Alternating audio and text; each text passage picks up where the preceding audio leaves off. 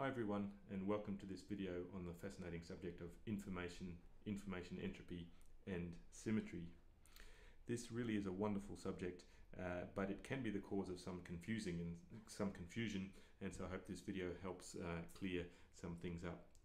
First of all, we know very well that symmetry breaking produces information, and that symmetry can hide or disguise information. And we can see this beautifully in the example of a circle. If I try to orient myself in relation to a circle, it's impossible because every point on the circle is the same. So if I want to use a circle as a clock, I need to mark clock face markers on it and add some numbers. I can now tell the time, but this has come at the expense of symmetry. So symmetry and information are always in a kind of tension. Information comes at the expense of symmetry. Symmetry comes at the expense of information. So let's look further. Before we look at symmetry, let's revise what we understand by information entropy. Suppose that you're tossing a coin and I want to be certain of the outcome of your coin toss. What question could I ask? Let me ask, is it a head? You say no, and even though I got the answer wrong, I can still be certain now of the outcome. It must be a tail if it's not a head. There's the answer there. So there were two possibilities in this situation, but it only required one question. And this is the definition of information entropy, and we can say that in this situation the information that I extracted has the value of 1 bit. And remember that the term bit, Claude Shannon used these two words, binary digit, and put them together to get the term bit. Now, what if there were 4 possibilities, such as the points on a compass? I want to know which direction you're heading. Let me begin by asking, are you heading north or south? And again, you say no. That means that I've now narrowed it down to east or west, but I need to ask another question. So let me say, for example, is it west? You say yes. Now I'm sure that it's west, but even if you had said no, I still would have known the outcome. If you'd said no, I would have known it was east. You said yes, and so I know for sure that the answer is west. That took 2 questions, 2 bits of information, and that's a situation in which we had 4 possibilities. So we increased the number of possibilities from 2 to 4, and we required 1 extra question.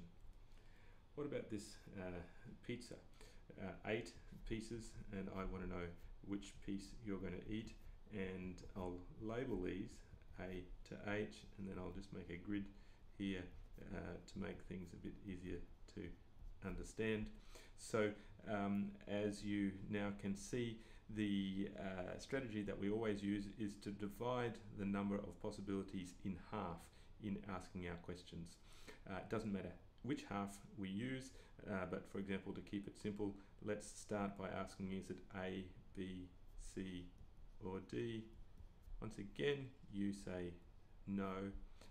I'm really not very good at this game, but that tells me that it must be one of those. And it doesn't matter how good I am at the game because it'll always take me the same number of questions. So now let me ask, for example, is it E or F?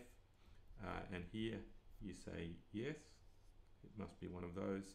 I still need one more question to be certain. I say, is it E? You say no.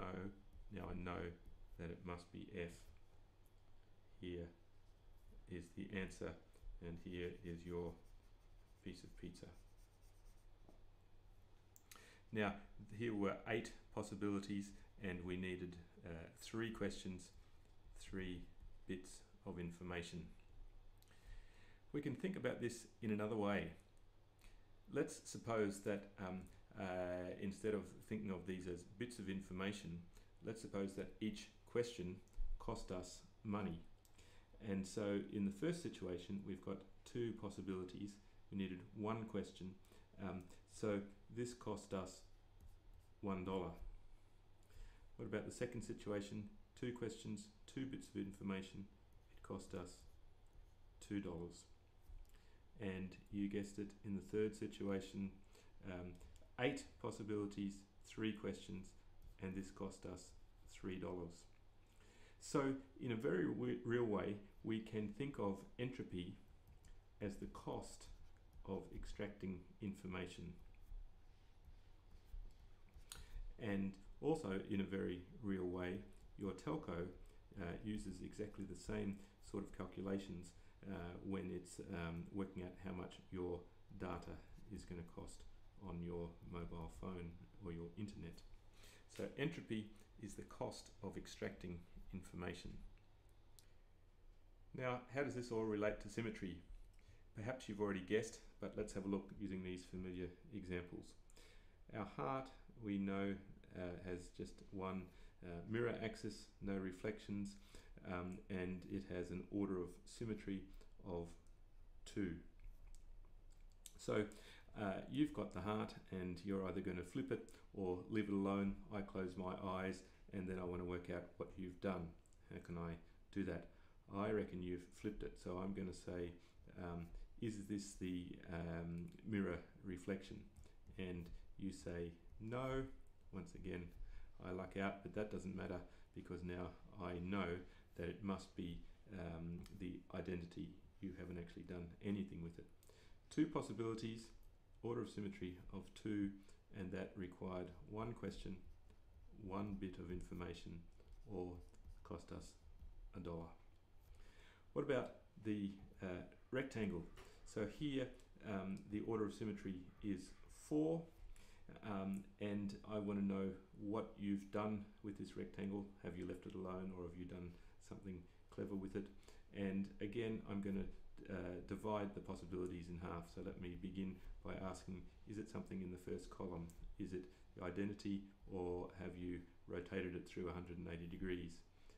This time you say yes, and maybe my luck is changing, but I still need to ask one further question. I say, okay, I think it's rotation through 180 degrees. You say yes, and now I know for sure that that was correct, and here is the answer here. The first question, I'd narrowed down the possibilities to those 2. The second question, I got the correct answer. 4 possibilities overall, an order of symmetry of 4, and this was 2 bits of information, or $2 worth of information.